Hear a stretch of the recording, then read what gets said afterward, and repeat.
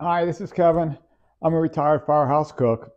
This is Thanksgiving week, and it's also Ohio State beat Michigan week. And I made a pumpkin pie, but I made it with honey instead of sugar.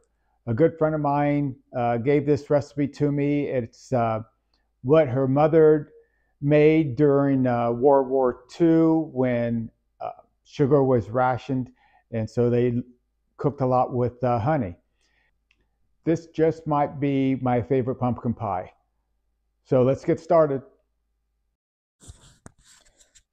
I use my own pie crust, and I'll have a video coming out shortly on how to make it. But I put wax paper down and then I roll out the dough. And I like to make it over 12 inches so I know I have plenty of dough when I put it in the pie pan. And I put the pan on top of the dough and then I flip it over and then I make sure that the dough goes all the way down and goes around the inside, around the edges, and everything's down there nice and tight.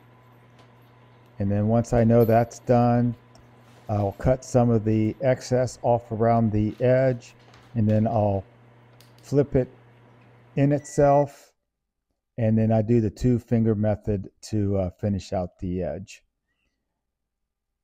So I'll set that aside, and then I take 1 can of solid pumpkin, and I use the Libby brand.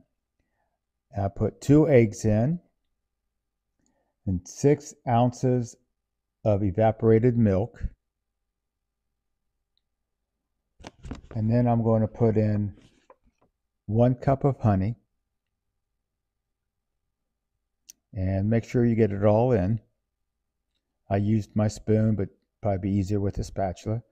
And there is 1 teaspoon of salt, 2 teaspoons of pumpkin pie spice, and then about a half to 1 teaspoon of vanilla. You're going to mix that really well with a hand mixer, and then you're going to put it in your pie shell.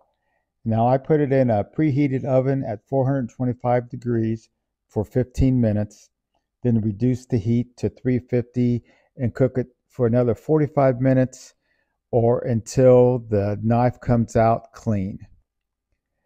And then just sit it on the counter and let it cool off. This is a great recipe. Surprised me. Give it a try. Enjoy.